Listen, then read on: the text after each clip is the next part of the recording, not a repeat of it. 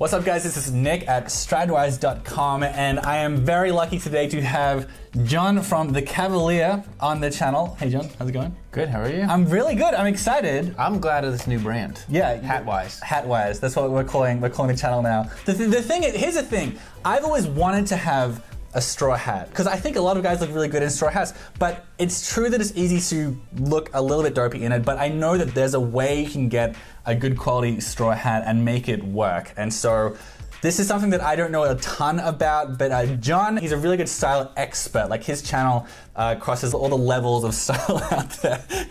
You know, like there's more formal wear, more casual wear, more modern stuff. So when I wanted to do straw hats, I thought I'd enlist his help. John, tell us everything. I think what you want to have is a style that fits your head, your body, and what you are trying to accomplish with your style, right? For you, I think it's function.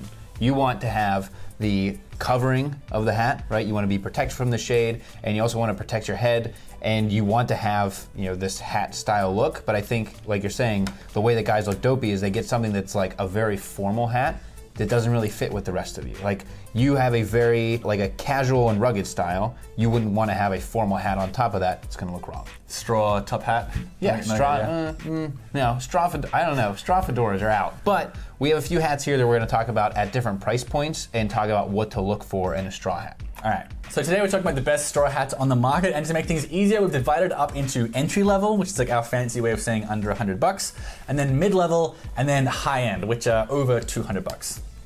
So just to talk about what determines the price of a hat is materials play a huge part. So what type of straw is being used, where's it sourced from, the type of color of straw is a big part, but then there's also the craft, and then there's the fineness of the weave, how even the weave is, and even the direction of the fibers play a big part in identifying if it's a true like Panama hat, like we'll discuss with Optimo, or if it's just something that's gonna protect you from the sun, like this great one we have from REI. So the cheapest that we have on our list here is actually pretty damn nice. It's Sunday Afternoon's Havana hat from REI, and it's 50 at UPF, so it's the best sun protection that you can get. The brim is 2.75 inches, and it gives you some solid shade. You'll see in some of the higher end hats, like they have a leather barrier here, and if you're looking at a mid-range hat with not high quality leather, you're gonna run into some issues. The downside is it's technically not straw, so it's 90% paper, 10% polyester, and there are a lot of high quality paper hats out there. Shantang straw is a high performance paper that's very durable, but this hat doesn't do well in the rain. So in fact, you're really not meant to get wet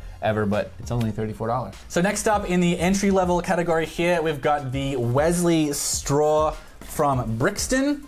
It's $49. It is, does this fit my headerize? Is it okay? It does. I'm not crazy about the floppiness. When we talk about what are you trying to accomplish with a hat, identify if you want floppy or not. I think a big floppy hat can serve its purpose on the beach, but if you want something a little more refined. This one, to be fair, this is just $49, right? So for $49, it's pretty good. It comes in 5 sizes. A lot of hats out there, like the REI one only comes in like 2 sizes, the Havana hat. You can also pick from 2 different colors. It's also got a leather band, which is like, you know, at this price point, not too bad. And it's got an adjustable Velcro strap under the sweatband to get a nice, like a more secure fit. So it's all pretty impressive for just $49, plus it's actually made from straw if that's important to you.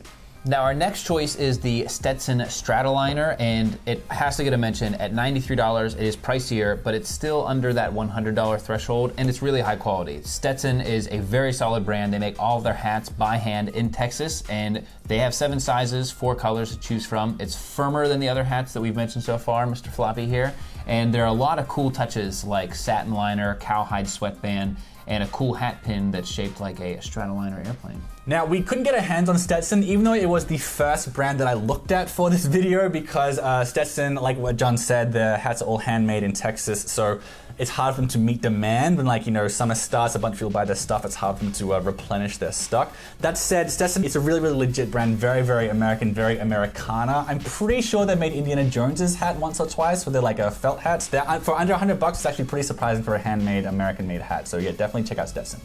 Now onto mid-range hats. We've got the hat that I was wearing earlier, which is the Two Roses Wynwood hat. So this is like the company's flagship straw hat. It comes in at $105.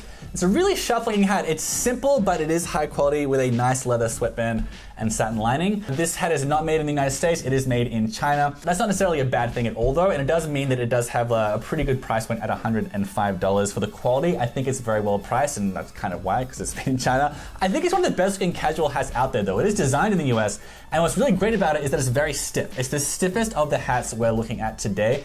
And while that might sacrifice a little bit of comfort, it does add a bit of style. And it does stretch a bit when you first get it. I haven't been wearing this for that long. At first I was worried it was a little bit tight, but it does stretch through the sides of your head, and actually it's not really uncomfortable at all. And you definitely get some extra style from the stiffness of the brim there, which lets it look, it looks a little bit sharper, in my opinion, in certain contexts than a big floppy sun hat. I guess great. Now, before we go into the really high-end hats, Goorin Brothers is a great brand that definitely deserves a mention. It's a brand that's based right here in New York City, and the hats are made in the US. And yes, unlike some of the other hats in this list, if that's important to you, they're made from real toquilla straw, a natural fiber from Ecuadorian palm trees that for centuries has been used to make the famous Panama hat. So the Big John is $160, comes in 5 sizes, 2 colors, and what's nice is that unlike some toquilla straw hats, it doesn't have an especially loose weave, so it's actually great at protecting you from the sun. And that said, if you want a lighter hat that'll give you more air in, you should check out the Puerto Lopez hat for an extra 20 bucks. So now we'll talk about luxury straw hats. There are 2 hats we want to mention here. The first is Borsalino's Crochet Raffia, which I did pick up for this review. I can't quite decide if I should keep it or not, because with shipping from Italy, it costs $250, but there are a lot of interesting things going on with this hat. So for starters, it's a Borsalino, which is a company that was founded in 1857 and it has a ton of history. They're best known for making the most iconic hats worn by gangsters in the 1920s and 30s, like Borsalinos was kind of like shorthand for gangsters for a while. This hat is called the Argentina Raffia Crochet. It has a larger brim than most others have talked about at 2.75 inches, and it's inspired by wide-brimmed roll-up Argentina hats and the English arts and crafts movement of the late 19th century, which actually is not about finger painting or something. It was a philosophy advocating the rejection of modernity in favor of a romantic revival of medieval and folk aesthetics. So of course with a hat this price, you get like a lot of nice mythology and lore that goes along with it.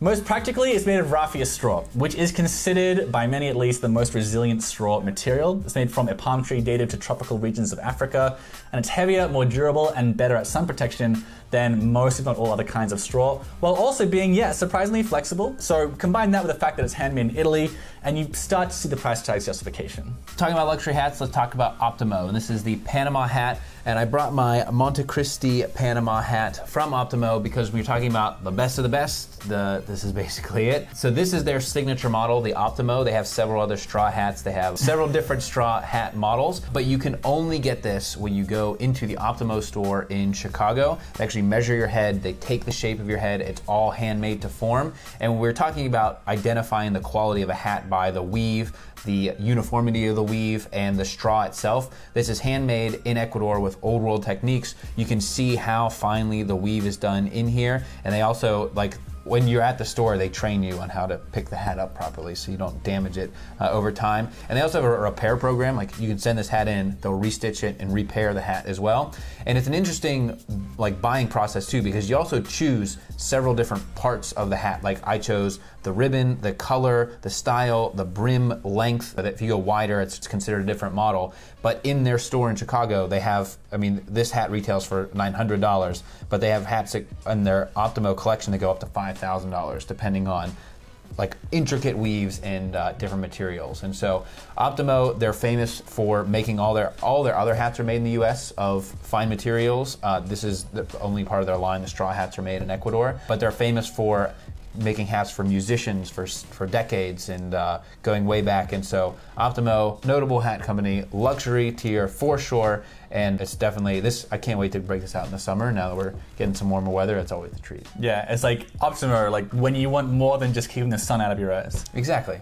When you want to send a signal. Yeah, that's it. Yeah, it's a very nice hat, and you can honestly tell it's much more finely woven than anything else here. Even this Borsalino. All right, well that's it. That's our whole video on the best straw hats. Honorable mentions to Super Duper hats, by the way. I really wanted one of their hats, even though the brand name is terrible, but they're in Italy. It was going to take too long to get here, and they were quite expensive. They were over $300, maybe over $400, but that's also a cool brand worth checking out. But this is a pretty good place to start, I think, if you're looking for good straw hats at different tiers. I'm pretty confident in that list. I've got a full written article in the description below as well if you want to check that out and see a couple of other options. And while you're here, make sure you subscribe to The Cavalier because it's a fantastic YouTube channel and website as well that you should check out and click around because the guy is an absolute virtuoso in the world of men's style.